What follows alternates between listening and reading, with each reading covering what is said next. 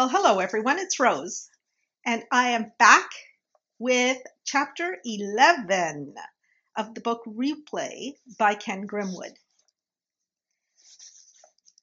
I'm going to get into it in less than a minute, but just before I do, I wanted to remind you to subscribe to my channel if you haven't already done that, and please do consider becoming a patron and supporting me with $2 a month to help me continue to make the kinds of videos that you enjoy. All right, let's get into chapter 11. Pamela's house in Topanga Canyon was as isolated and difficult to reach as any home so close to a major city could possibly be, set in the middle of a 5-acre plot that had gone wild with vegetation. Jacarandas, lemon trees, grapevines, blackberry bushes, all in an undisciplined tangle of unchecked growth. "You ought to trim back some of that," Jeff said as they wound their way toward the house in her Land Rover. She handled the 4-wheel drive vehicle with easy confidence, unaware or uncaring of how incongruous she looked in it, with her smart gray skirt and lacquered fingernails. She'd put her tailored jacket on the back seat and kicked off her shoes to better operate the clutch, but otherwise still looked as if she belonged in the boardroom of an insurance company, not driving down a dirt road off an untamed canyon. "That's the way it grows," she shrugged. "If I wanted a formal garden, I'd live in Beverly Hills." "You've got a lot of good fruit going to waste, though." "I get all the fruit I need at the farmer's market." He let the matter drop. She could do whatever she wanted with her land, though it galled Jeff to see such lushness gone to seed. He still didn't know much about her. After tersely verifying what he'd suspected, that she was a replayer too, she'd insisted on hearing his own story from the beginning, and had frequently interrupted to grill him for more details. He'd left out a lot, of course, particularly some of the episodes with Charla, and he'd yet to hear anything about her own experiences. Clearly, though, she was a person of many contradictions, which made perfect sense. So was he. How could either of them be anything else? The house was plainly but comfortably furnished, with an oak-beamed ceiling and a big picture window on one side that looked over the messy jungle of her property to the ocean far below. As in her office, the walls were hung with framed mandalas of many types: Navajo, Mayan, East Indian. Near the window was a large desk stacked with books and notebooks, and in the center of it sat a bulky, greenish-gray device that incorporated a video screen, a keyboard, and a printer. He frowned quizzically at it. What was she doing with a home computer this early? There were no... "It's not a computer," Pamela said. "Wang 1200 word processor, one of the first. No disk drive, just cassettes, but it still beats a typewriter. Want a beer?" "Sure." He was still a bit startled by her quick recognition of what he'd been thinking as he looked at the machine. It was going to take some time to get used to the idea that, after all these decades, he was in the presence of someone who actually shared his extraordinary frame of reference. "Refrigerator's through there," she said, pointing. "Get me one, too, while I get out of this costume." She walked toward the back of the house, shoes in hand. Jeff found the kitchen, opened 2 bottles of Beck's. He surveyed her shelves of books and records as he waited for her to change. She didn't seem to read much fiction or listen to a lot of popular music.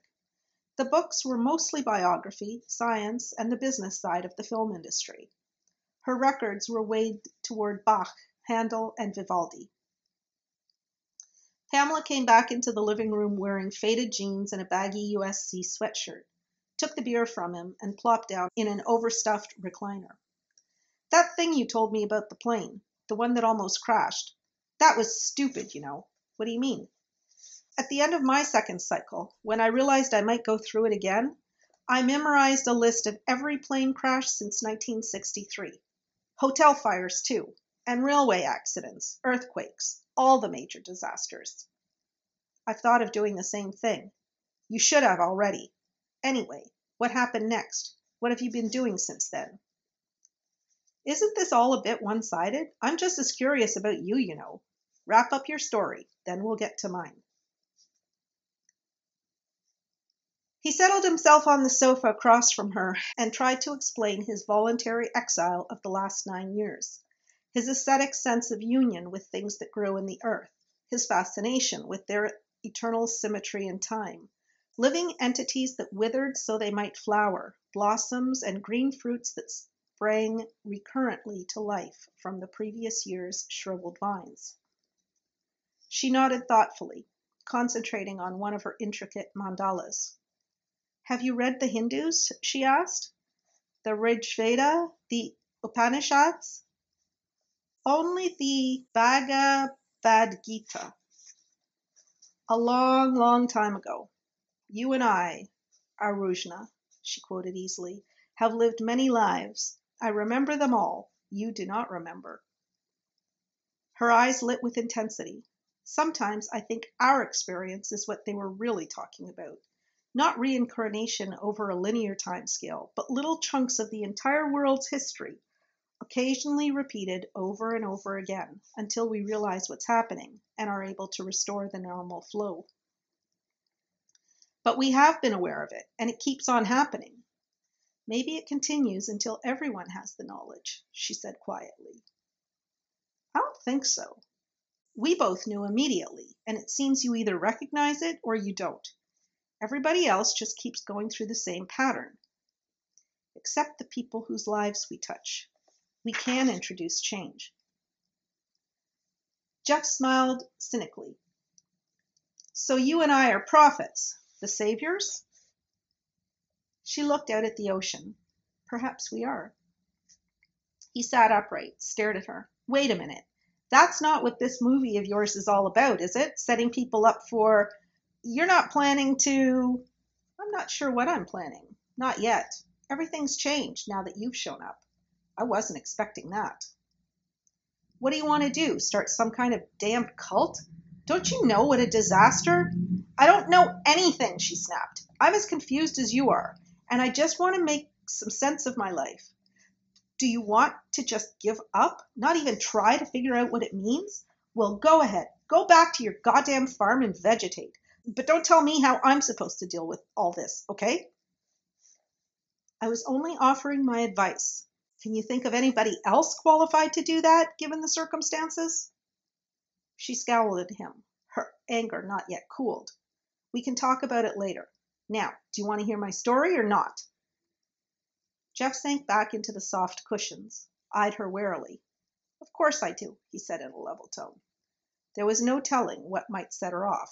Well, he could understand what she must have been through. He could make allowances.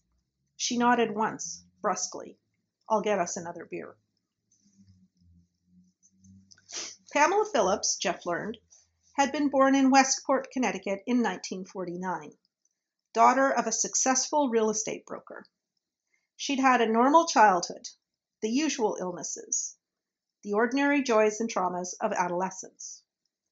She'd studied art at Bard College in the late 60s, smoked a lot of dope, marched on Washington, slept around as much as the other young women of her generation. True to form, she'd gone straight not long after Nixon resigned.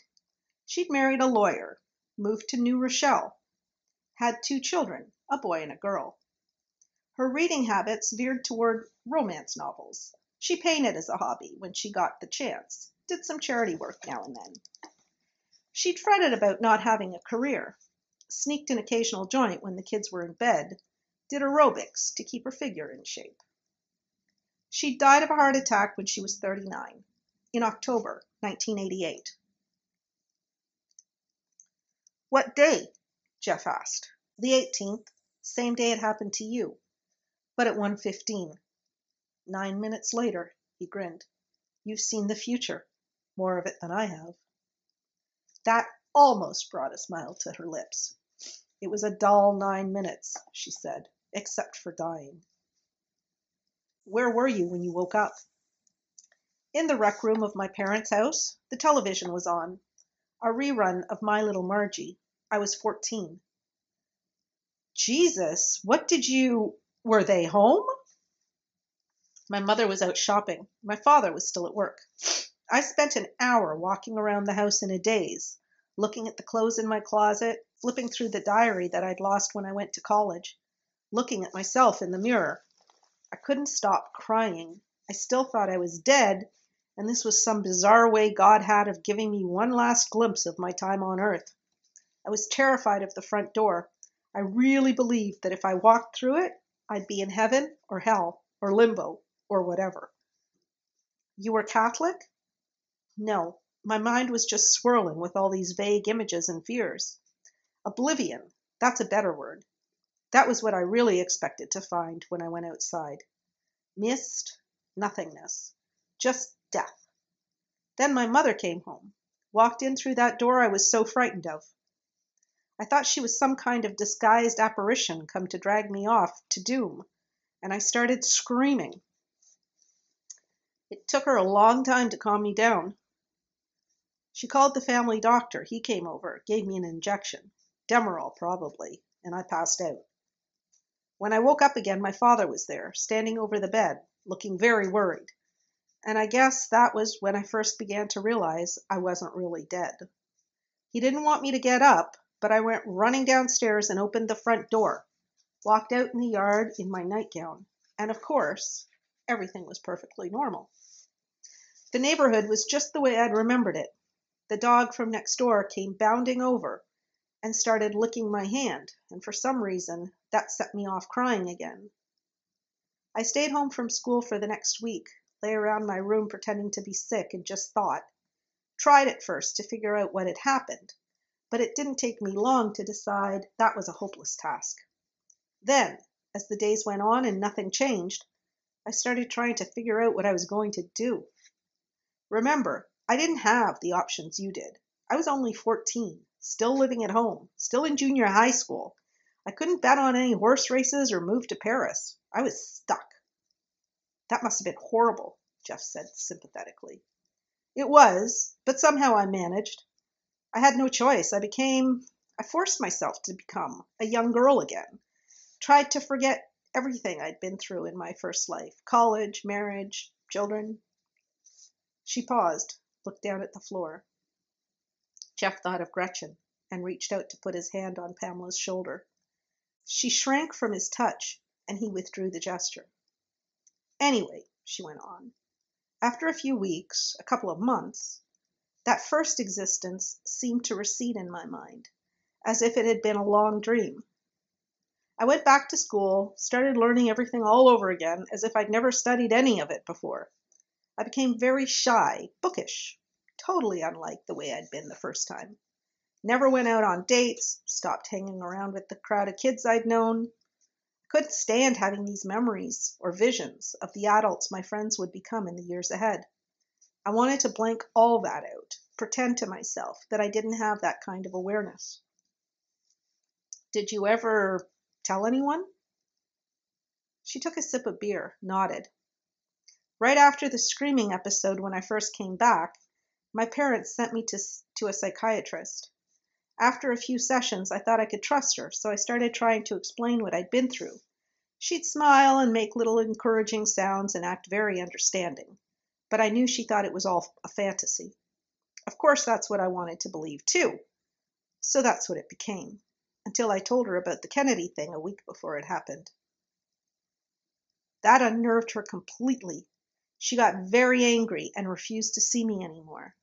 She couldn't deal with the fact that I'd described the assassination in such detail, that this fantasy of mine had suddenly become a reality in the most awful, devastating way imaginable.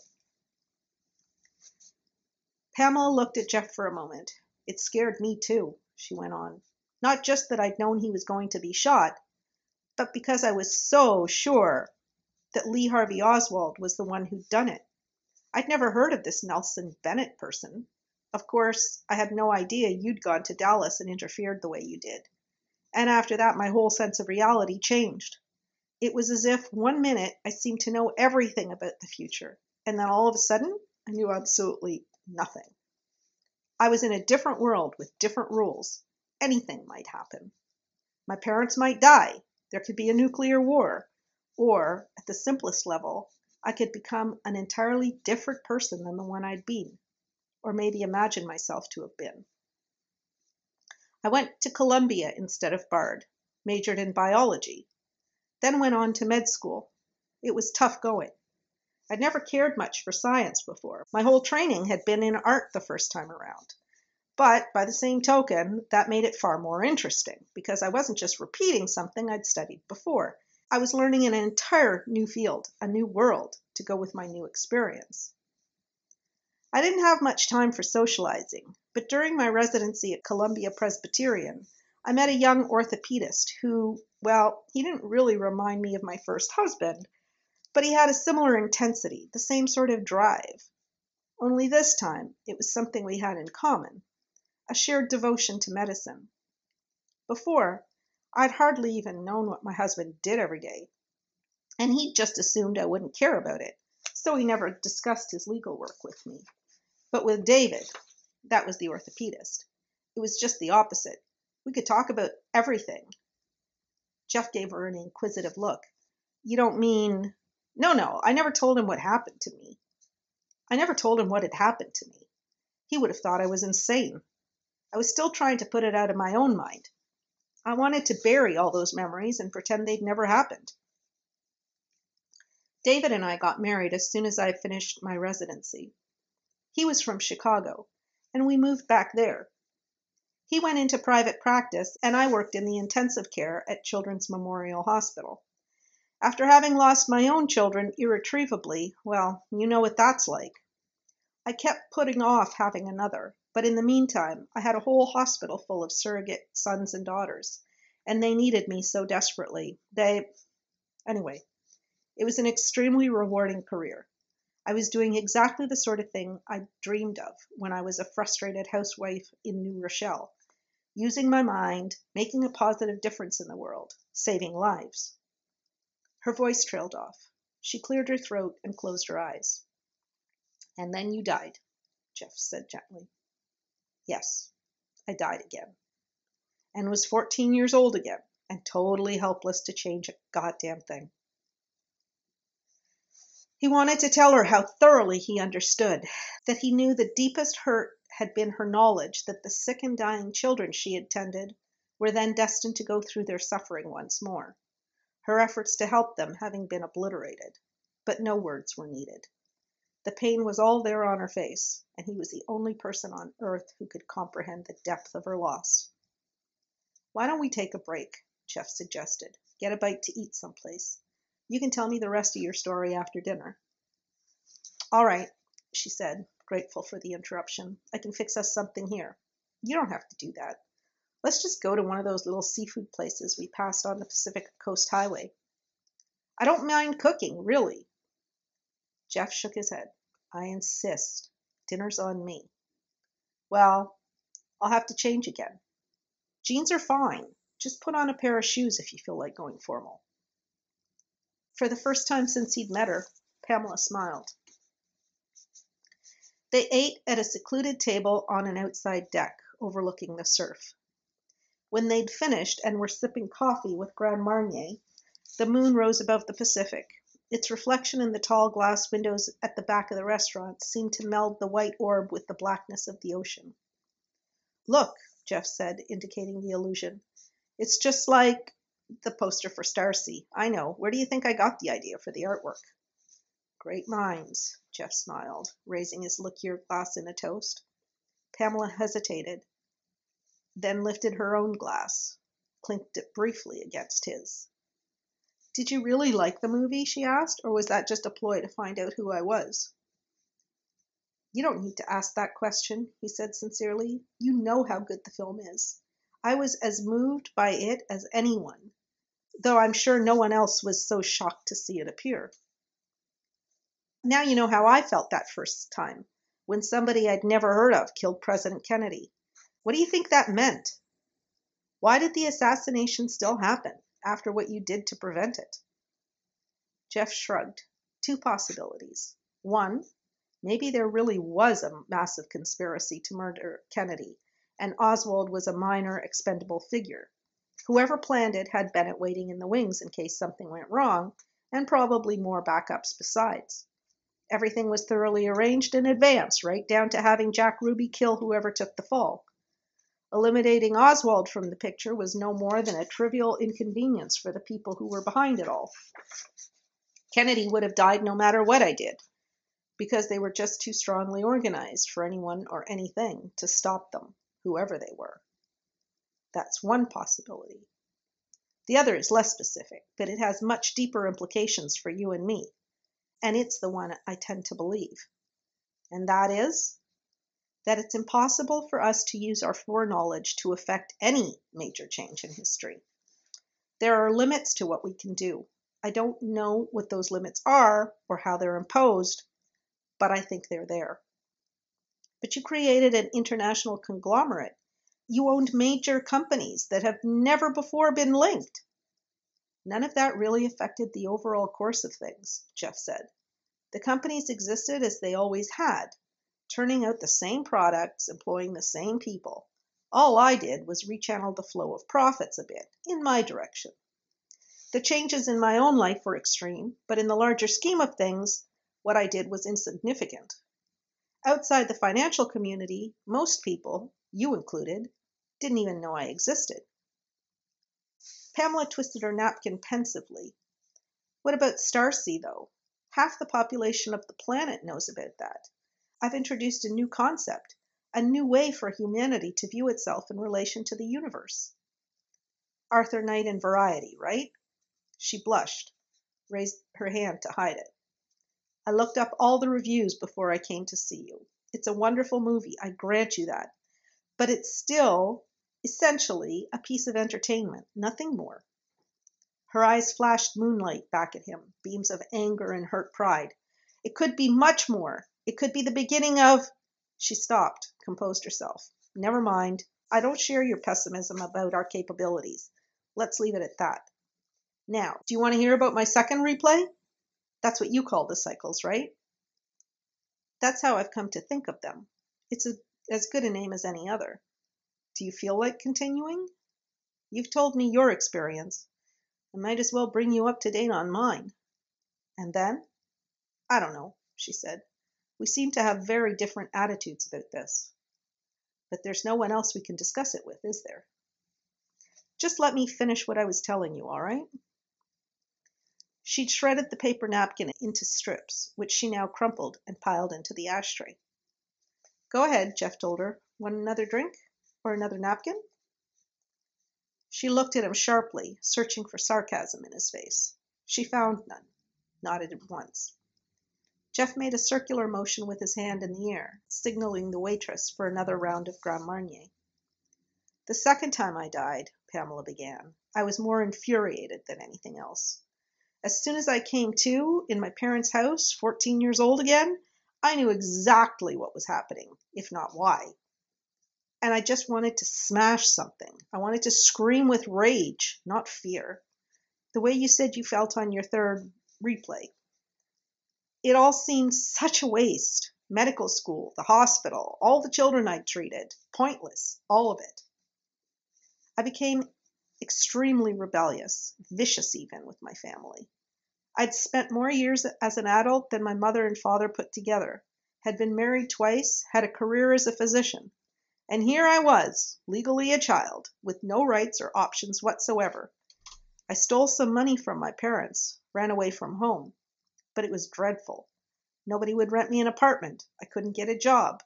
There's nothing a girl that age can do on her own other than go onto the streets, and I wasn't about to put myself through that kind of hell. So I crawled back to Westport, devastated, incredibly alone. Went back to school, despising every moment of it, flunking half my classes because I just couldn't stand to memorize the same damned algebra formulas for a third time. They sent me to the psychiatrist I'd seen before, the one who'd gotten so upset when I knew about the Kennedy assassination. This time, I didn't tell her anything real about myself. I'd studied most of the standard texts on child development and psychology myself by then, so I just fed her the answers I knew would make me come across as a mildly screwed-up adolescent going through a phase, well within the normal range. She paused while the waitress set down their drinks, waited until the girl was well away from the table before she resumed her narrative. To keep at least some of my sanity intact, I went back to my first love, painting. My parents bought me whatever materials I asked for, and I asked for the works. But they were proud of my art. It was the one thing I was doing that they could recognize as constructive. Never mind that I was sneaking gin from their liquor cabinet, staying out half the night with guys in their 20s and being put on academic probation every semester. They'd just about given up trying to control me. They could see there was something too strong and willful behind my misbehavior for them to cope with. But I had my talent. It was quite real, and I worked at it as hard as I'd worked at being a doctor. They couldn't ignore that. No one could. I dropped out of high school when I was 17, and my parents found an art institute in Boston that was willing to take me on the basis of my portfolio, despite my terrible record in school. There I blossomed. I could finally start living as an adult again. I shared a loft with one of the older girls from the school, started dating my composition instructor, painted day and night. My work was full of bizarre, sometimes brutal images, maimed children falling down a black vortex, photorealistic close-ups of ants crawling out of surgical incisions. Strong stuff, as unschoolgirlish as you could imagine. Nobody knew what to make of me. I had my first show in New York when I was 20. That's where I met Dustin. He bought 2 of my canvases, and then, after the gallery closed, we went out for a drink. He told me he'd... Dustin? Jeff interrupted. Dustin Hoffman. The actor? Yes. Anyway, he liked my paintings, and I'd always been impressed with his work. Midnight Cowboy had just come out that year, and I had to keep reminding myself not to say anything to him about Kramer versus Kramer, or Tootsie. We hit it off right away. We started seeing each other whenever he was in New York. We got married a year later. Jeff couldn't hide his amused surprise. You married Dustin Hoffman? In one version of his life, yes, she said with a trace of annoyance. He's a very nice man, very bright. Now, of course, he knows me only as a writer and producer. He has no idea we spent 7 years together. I ran into him at a party just last month. It's strange, seeing such a complete lack of recognition in someone you've been that intimate with, shared that much time with. Anyway, it was a good marriage, by and large. We respected each other, supported our separate goals. I continued to paint, had some modest success with it. My best-known work was a triptych called Echoes of Selves, Past and Future. It was, my God, yes, I saw that at the Whitney on a trip to New York with my third wife, Judy. She liked it all right, but she couldn't understand why I was so thoroughly taken with it. Hell, I bought a print of it, had it framed over the desk in my den. That's where I'd heard your name before. Well, that was my last major work. Somehow I just dried up after that. I don't know. There was so much I wanted to express, but I either didn't dare to or I couldn't capture it all on canvas any longer. I don't know whether my art failed me or the other way around, but I essentially stopped painting around 1975. That was the same year Dustin and I separated. No major blow-up, it was just over, and we both knew, like my painting. I guess it had something to do with the fact that I was halfway through that replay and knew that everything I was achieving would be wiped out again in a few years. So I just became a sort of butterfly, roaming around the world and hanging out with people like Roman Polanski and Lauren Hutton and Sam Shepard. With them, there was a sense of transient community, a network of interesting friendships that never grew too close and could be stopped or started again at any time, depending on your mood and what country you were in at the time. It didn't really matter. Nothing matters, Jeff said. I felt that way myself more than once. It's a depressing way to live, Pamela said. You have an illusion of freedom and openness, but after a while, everything just blurs together. People, cities, ideas, faces, they're all part of some shifting reality that never comes into any clear focus and never leads anywhere. I know what you mean, Jeff said, thinking of the years of random, transitory sex he and Charla had gone through together. It seems appropriate to our circumstances, but only in theory. The reality doesn't work out too well. No. Anyway, I drifted like that for several years, and when the time came, I rented a quiet, isolated little house on Majorca. I was there alone for a month, just waiting to die, and I promised myself. I decided during that month that next time, this time, things would be different, that I had to make an impact on the world, change things. Jeff looked at her skeptically. You did that when you were a doctor. And when the next replay began, the children you had treated were doomed to go through their pain all over again. Nothing had changed. She shook her head impatiently. That's a false analogy. In the hospital, I was doing patchwork repairs on a few individuals. Pure physical work and limited in scope. It was well-intentioned, but meaningless. And now you want to save the whole world's collective soul. Is that it? I want to awaken humanity to what's taking place. I want to teach them to be aware of these cycles, just as you and I are conscious of them.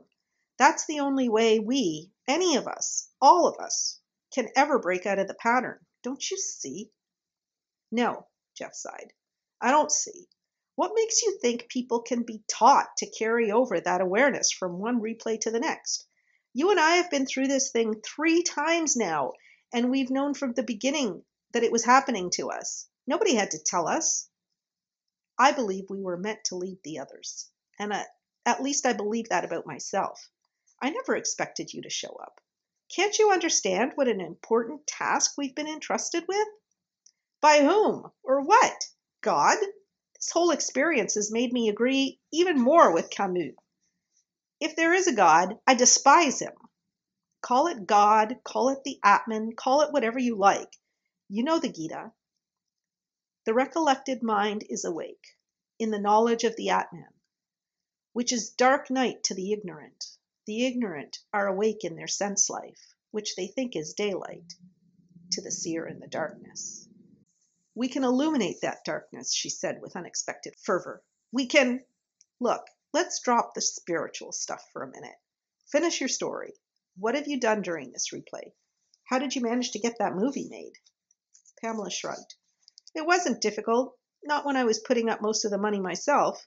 I bided my time in school, making plans. Motion pictures were obviously the most effective way to communicate my ideas to a mass audience, and I was already familiar with the industry through Dustin and all the people I'd known the last time through. So when I was 18, I started making some of the same investments you've talked about. IBM, the mutual funds, Polaroid. You know what the market was like in the 60s. It was hard to lose money even if you were buying blindly. And for someone with any knowledge of the future, it was easy to parlay a few $1,000s into several million in 3 or 4 years. I'm proud of the screenplay I did, but I'd had many, many years to think about it. After I'd written it and formed my production company, it was just a matter of hiring the right people. I knew who they all were and what their strengths would be. It all fell together exactly the way I'd planned it. And now it's time to move on to the next step. It's time to alter the consciousness of the world, and I can do it. She leaned forward, looked at him intently. We can do it, if you'll join me. And that is the end of chapter 11. Care to join me for chapter 12?